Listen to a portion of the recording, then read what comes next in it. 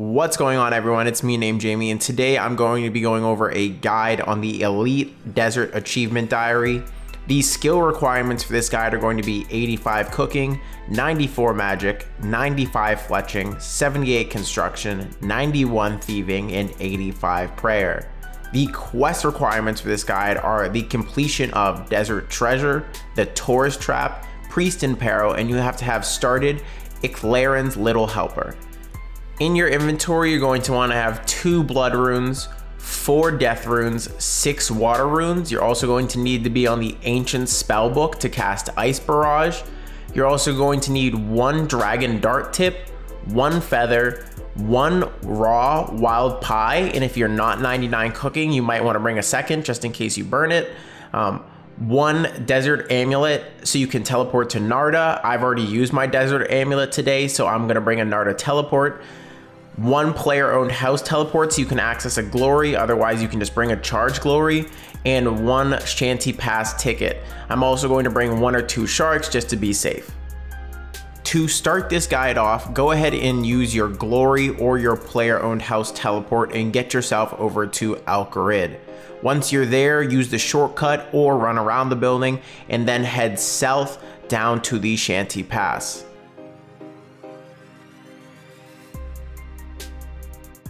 Once you are here, use the ticket to pay the toll and go through, and then use the magic carpet ride to the Bedouin camp.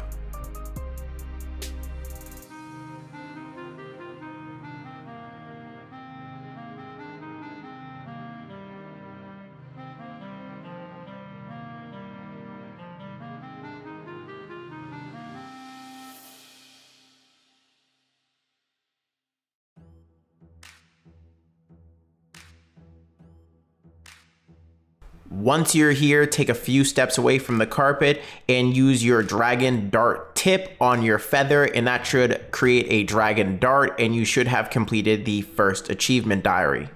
After this, use your amulet to teleport to Narda, or use the Narda teleport I told you to bring. Once you are here, go ahead and turn on your piety and rapid heal. This is going to drain your prayer for a future achievement we have to do.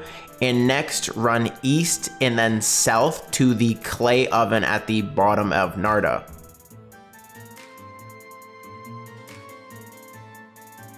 Once you are at the clay oven, use your wild berry pie on it and you should have completed your second achievement diary.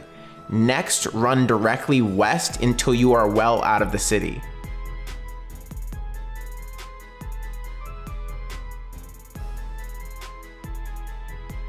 Once you are well out of the city, you should see these jackals appear. Go ahead and cast Ice Barrage on them, and you should have completed your third achievement of the diary. Next, continue to run west and a little bit south to the entrance of the city that is at the bottom of the desert.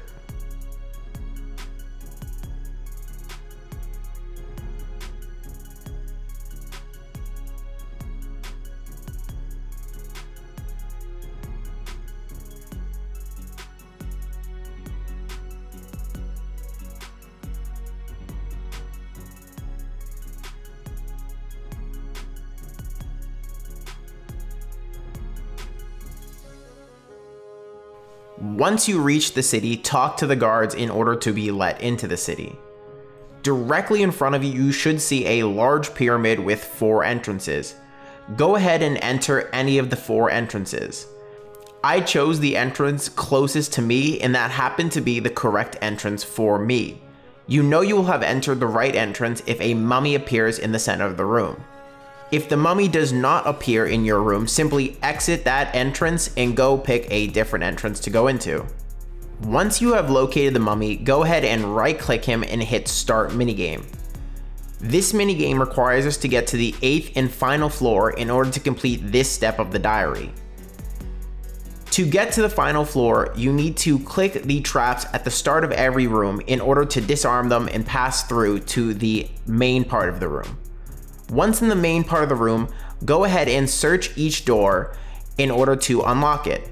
Once the door is unlocked, if you have unlocked the correct door, it will automatically take you to the next level of the pyramid when you open it. There will be other things inside each room of the pyramid, but simply ignore them until we get to the 8th and final room. The current room you are in is displayed on the top center of the screen in case you forget which floor you are on. Again, we are trying to get to the 8th and final floor of the pyramid, so do not stop until you get there since there is a time limit on this game.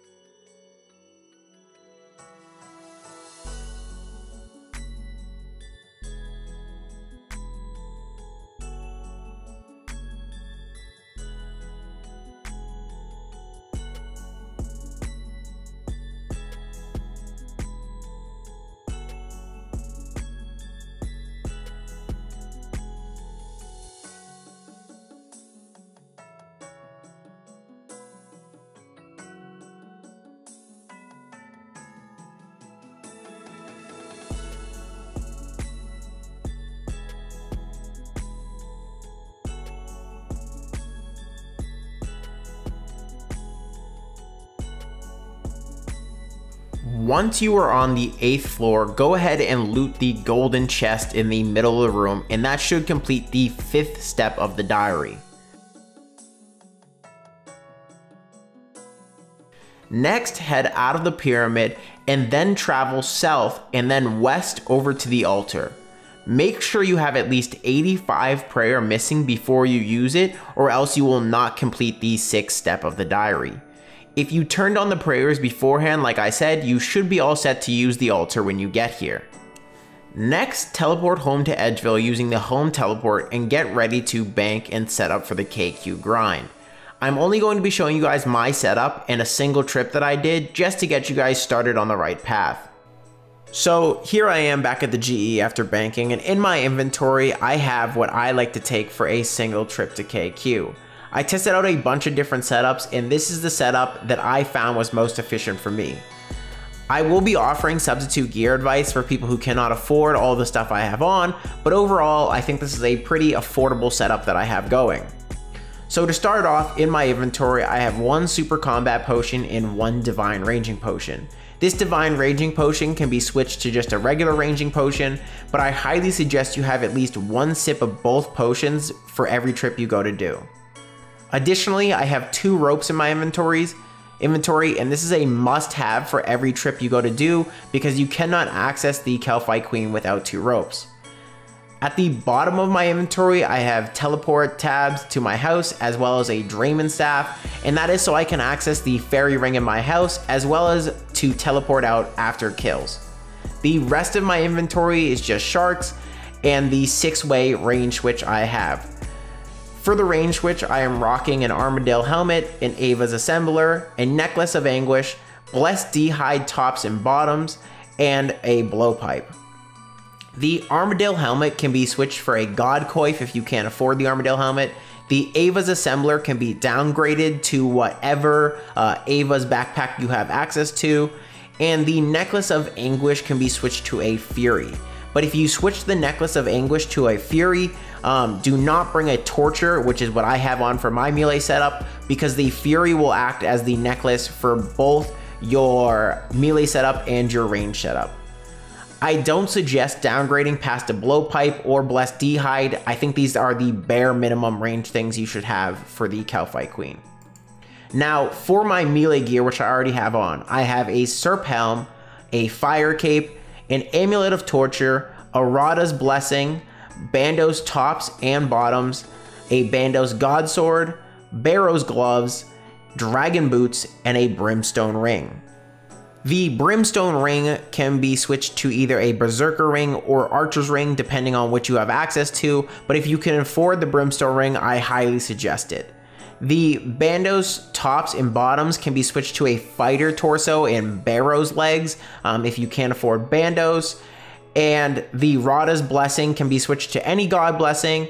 The Torture, as I said, can be switched to a Fury. The Serp Helm can be switched to a Nesnot Helm, but if you do that, make sure you bring an anti-poison every trip.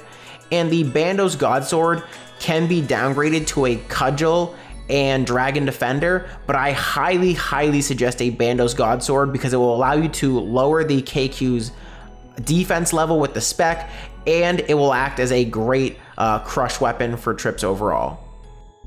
To start off the trips, teleport to your player-owned house and equip your Draymond Staff.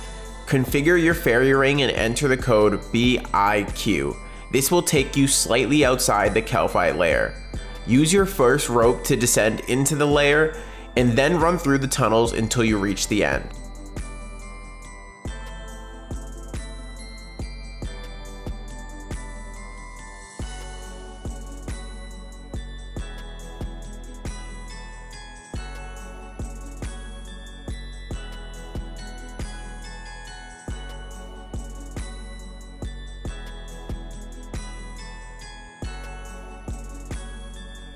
At the end, you will use your second rope to descend into the Calphite Queen's area.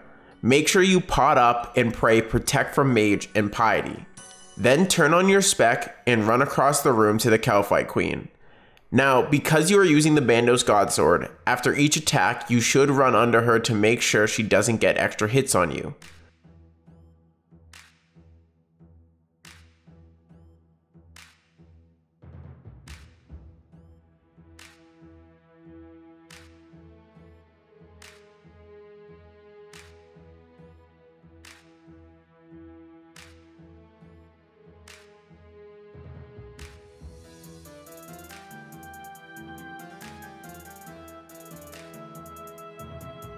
Once you have finished your melee phase, switch to your range gear and turn on Rigor.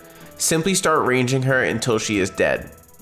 Overall, this fight is very straightforward, however the Calphite Queen hits like an absolute truck, so make sure you keep your health high during the entire fight. The drop rate for the head is 1 in 128, and there is a guaranteed head drop for the achievement diaries at your 256th kill.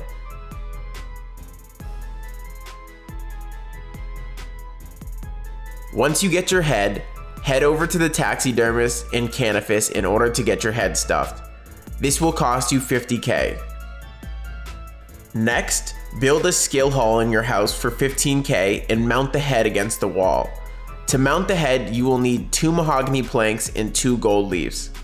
Once it is mounted, you will be able to speak to the head, which should complete the diaries. Once you have done that, head back to the Shanty Pass and speak with Jar.